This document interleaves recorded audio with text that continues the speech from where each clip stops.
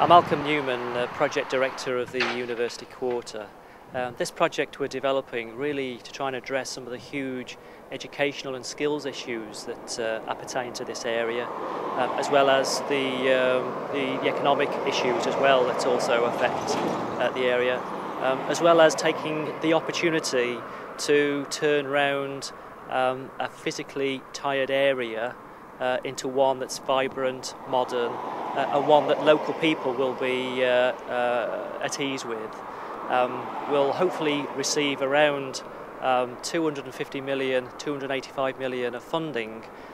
to invest in education facilities and complementary facilities. And at the moment there is a programme of investment planned through the Building Schools for Future programme of transforming schools, knocking down, refurbishing and building new schools, as well as an investment programme through the University Quarter to invest in further education colleges, and that's both the relocation of the sixth form college here in Stoke to the site behind me, as well as the redevelopment, the complete redevelopment of Culden campus of Stoke College, and the first phase of that is just being completed, as well as the significant remodelling of the university campus of around £100 million worth of investment to address the skills issues.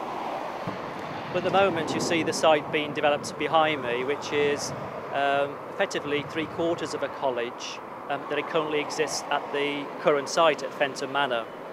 The plan is to develop further shared specialist high-tech facilities that will be owned, procured and run by the university.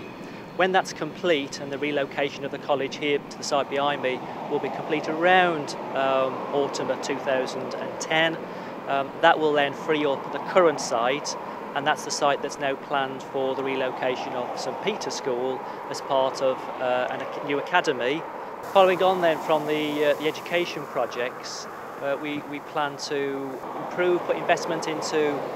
College Road and Winton Square as part of the idea of developing a university boulevard, the principles of which are to connect the railway station with the University Quarter and then up to the proposed business district, as well as the proposed transport interchange in the city centre.